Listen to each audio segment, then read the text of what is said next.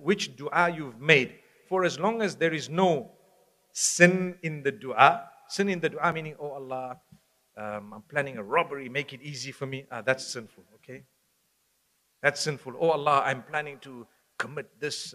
Well, you're not going to tell Allah, I'm planning to commit this sin, but I want to do this. Help me so I don't get caught.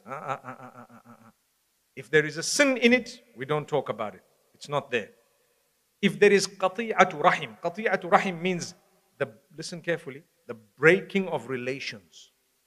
If you're making a dua to facilitate the breaking of a relation, it's rejected. According to the hadith. It's not going to work. That's why I said, you're cursing your child, it's rejected. It can't happen. Not from you. But if it is deserved, it may.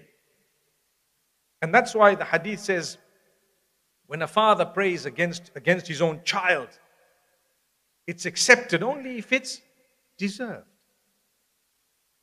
Only if it's deserved. You're really, really harassing your folks, your parents, really badly. And one day they say something nasty. It could be accepted because you were so nasty. That's why.